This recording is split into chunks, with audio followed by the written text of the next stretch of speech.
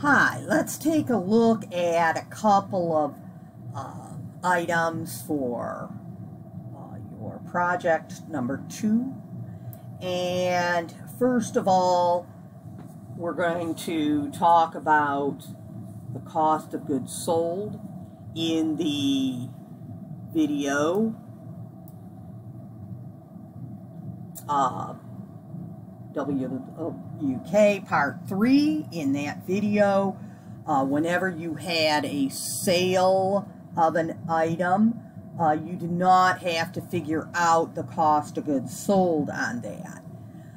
Here, you will need to figure out the cost of goods sold, only we just simply made it a 60%. So 60% of the sale amount is a cost of goods sold, and you'll put that in the special purpose journal along with the sale.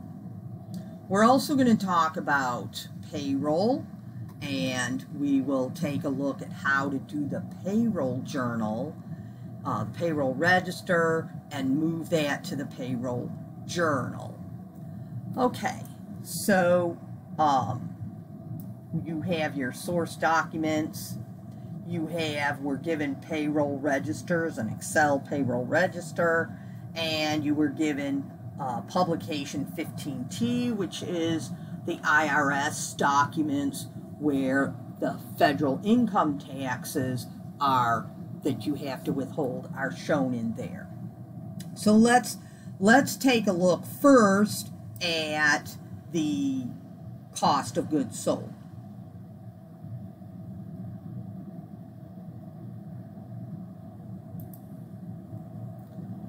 Alright, so here what you can see is the sales journal, and whenever we make a sale that on account, that's going to go in the sales journal.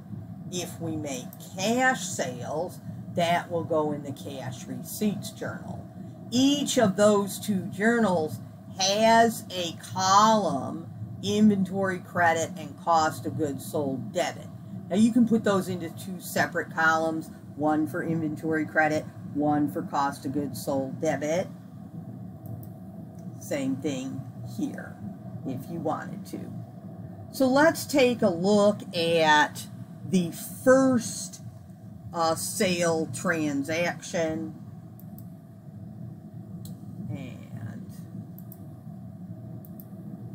Okay, so here we are with the transactions, the source documents, and our very first sale is invoice number 788, and to Denise Hogan, that's our customer, and the sale itself is $1332.25, tax $106.58, and the total is $1438.83. So what we learned in that previous video is how to put just that sale information into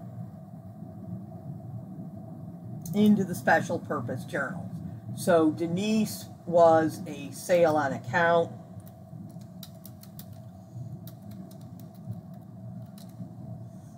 Okay, invoice 788. The account receivable is the total that Denise is going to owe us, which is $1438.83.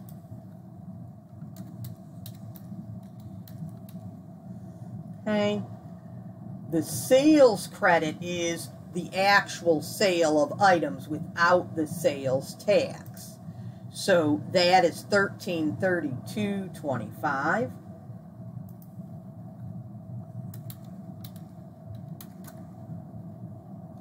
The sales tax payable is going to be done for the sales tax itself, $106.58.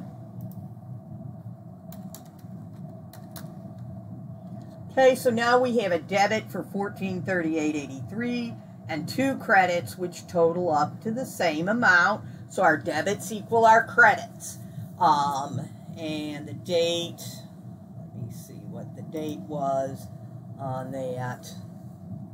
That that was July the 1st is the invoice date, so that would be the date that we would put on here.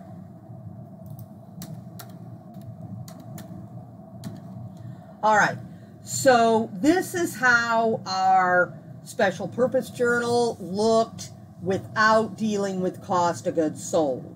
Now what we're going to do is calculate out the cost of goods sold. We're going to calculate it out based on only the sale, not for the total account receivable, which includes the sales tax.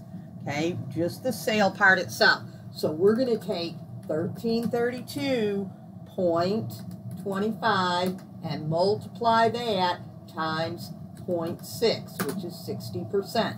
And that's $799.35. Okay, and so we are going to debit, when you get down to the bottom and you have all your totals, you're going to debit cost of goods sold for the whatever the total is, and you're going to credit inventory for that same exact number. And again, you can split those into two columns if you want to have a separate cost of goods sold debit and a separate inventory credit column. And of course, you would still, as far as posting is concerned, you would still immediately post for Denise Hogan, and then later you would post, when you've got your totals across here, you would post those totals to the general ledger.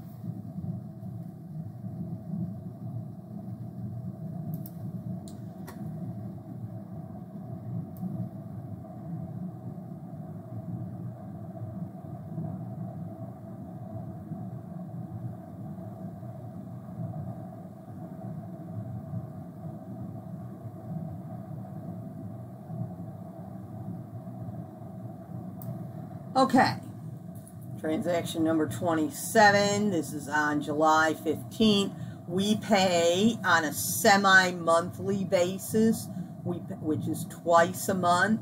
We pay, and on the 15th, and then whatever is the last day of the month.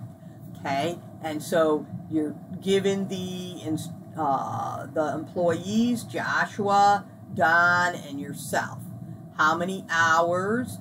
And remember that since it's twice a month, from July 1st to July 15th is a little bit more than 2 exact weeks. So even though this says 88 hours, there's no overtime there. Okay, there was 88 hours in that time period because it's a little more than 2 exact weeks. Okay, so Joshua had 88 hours at $11.35 an hour. Don had 88 at $10.71 an hour. And you only work part-time, so you have 44 hours at $9 an hour. Now, the federal income tax payable, we're going to look that up in publication 15, which is also known as the Circular E. You need to complete the payroll registers, total and cross-foot it, and I've given you a template, an Excel template that you can use to do that. However, you may make your own if you prefer. You can journalize then. Once the payroll register is done, you journalize the payroll from the payroll register. And I gave you a payroll journal as part of the special purpose journals. Okay? The net pay is going to come out of the payroll checking account, which is a separate checking account, not the regular cash credit checking account. Okay? Then you need to compute the employer's payroll taxes and